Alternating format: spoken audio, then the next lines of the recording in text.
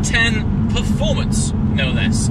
And what exactly constitutes the performance moniker, you may ask? Well, increases and improvements everywhere, of course. This is somewhat more of an evolution than a revolution. The primary platform and foundation is still very similar to the previous generation. Think of this more of a heavy facelift, aesthetically significantly different.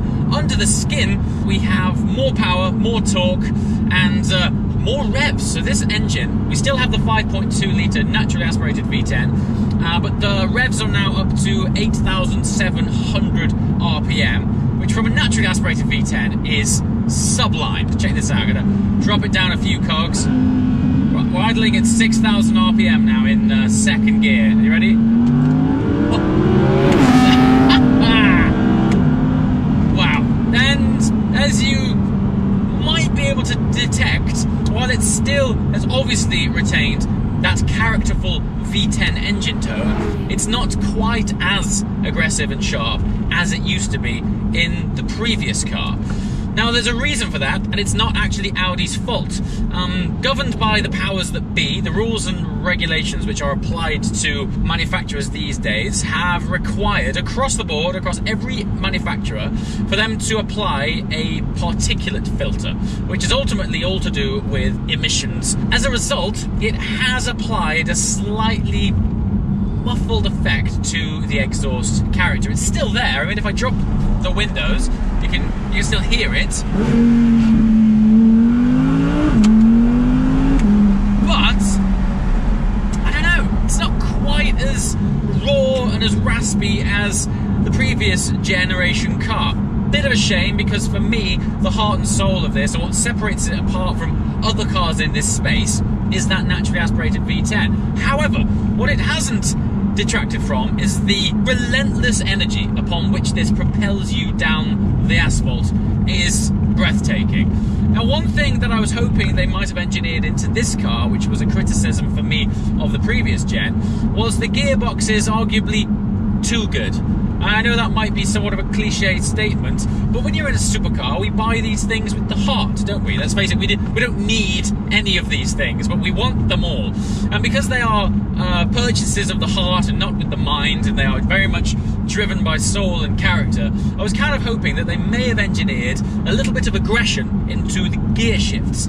Now, while they are technically superior, they are very impressive gear shifts, what it doesn't give you upon upshifts is much of a sort of acknowledgement that you have initiated that shift. I have said in the past that twin clutch boxes deliver a gear shift with an audible tone change of cog actuation.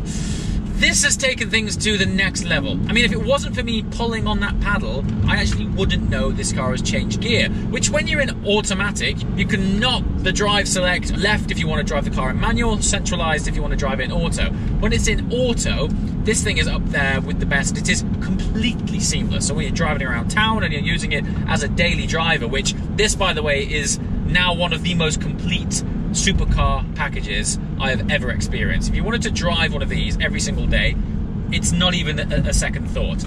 Yes, you don't have too much space in the front, particularly because it's still retained a quattro all-wheel drive system, so there is a differential in the front taking up some otherwise usable boot space.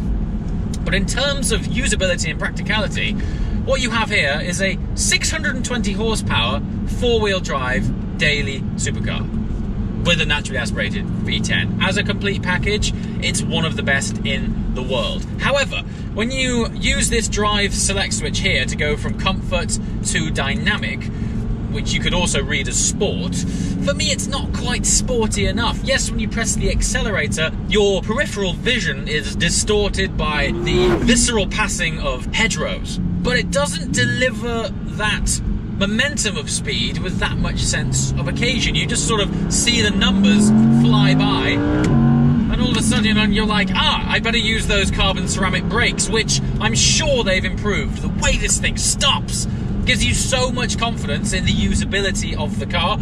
Actually, at slower speeds, it takes a little bit of adapting to the modulation of these carbon ceramics, because they're so capable They're very grabby at first. You do adapt to it pretty early on, but at first they're almost like a light switch. The brakes are on or off.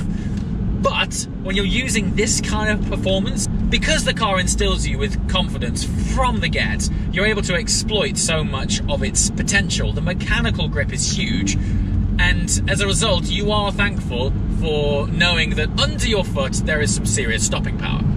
Now, interestingly, if you watched the video before this, you may or may not know that I have just stepped out of, I'm filming it the same day, I stepped out of the original Audi R8 V10 manual. 420 horsepower, this is 620, and it's fascinating to witness the evolution of this platform. I mean, when that car launched, it really made the industry stand to attention. It still is one of my all-time favourite cars, and if you go back and listen to my personal story of that car, it quite literally changed my life. But where they have taken that from there to here is nothing short of extraordinary. Having driven them back to back, I feel like I have discovered some sort of alien spacecraft. The performance of this is diaphragm bending. It's berserk, like so. One very interesting character trait of the V10 engine is that from 0 RPM to 6,000, it's linear, meaty, full of torque. We're up now, by the way, basically 430 pounds-feet of torque in the Performance Edition.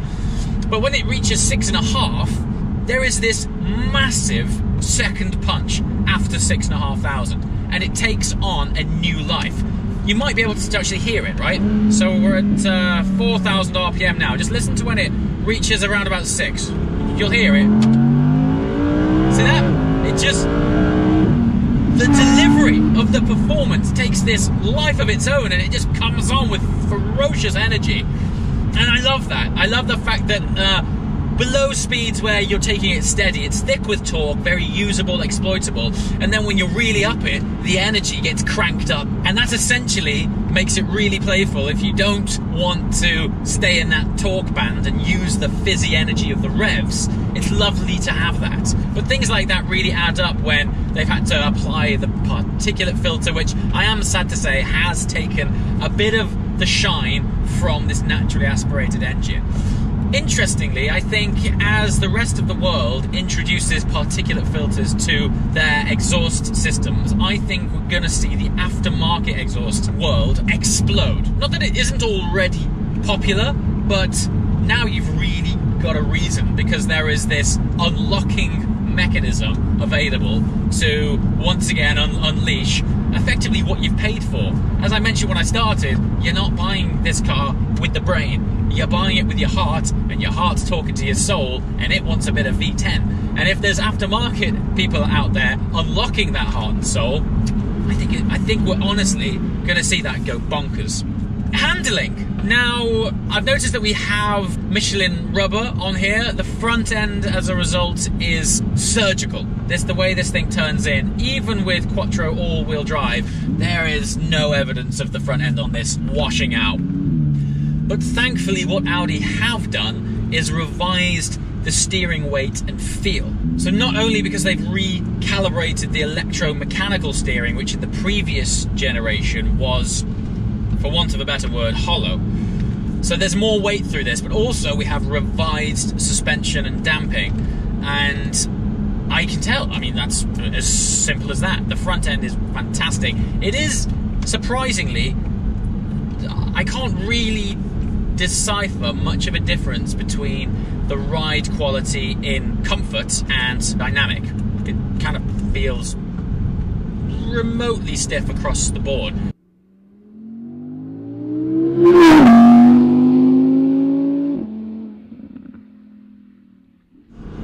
There's two sides of looking at this car. One half of me is a little bit frustrated because on the outset you approach it as this loud, I mean this is in Vegas yellow, naturally aspirated V10 flagship supercar from Audi. So on paper you're like, this thing is going to be an animal. But actually it's very civilized and maybe that's, I wouldn't go so far as to say its downfall, that's its niche, that's where it sits, is that it is an incredibly usable, incredibly fast, but from your supercar, do you want it to be so good?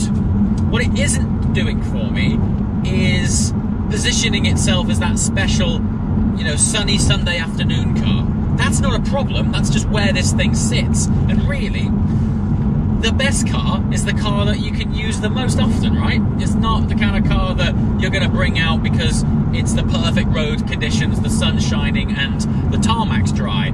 This thing would relish the fact that it was driving on a wet road. In fact, the performance would be no different at all. And that's where this car is really special. But for me, what it isn't doing is keeping me on my toes. I'm not busy interacting with it. I don't necessarily step out of this car thinking I've just been for a hair-raising ride.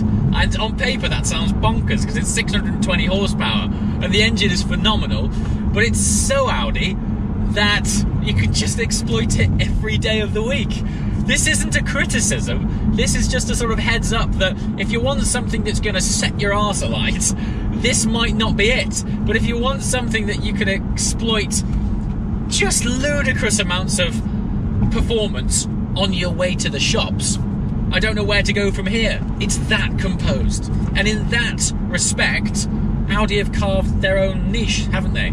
For me, this is the most exotic daily driver supercar. You might compare this with the likes of a 911 Turbo, but it doesn't have the engine. It doesn't have that naturally aspirated V10. So it really has carved its own niche, and what they've gone and done is made that niche broader, wider, deeper, better, more involving, but they've still delivered that experience in a package where you'd quite happily pick up your grandma for afternoon tea. But overall, I just think they've evolved this platform to become, yet again, one of the best in its segment as a daily driver supercar. That's where it started, that's where it remains, and it's still one of the best.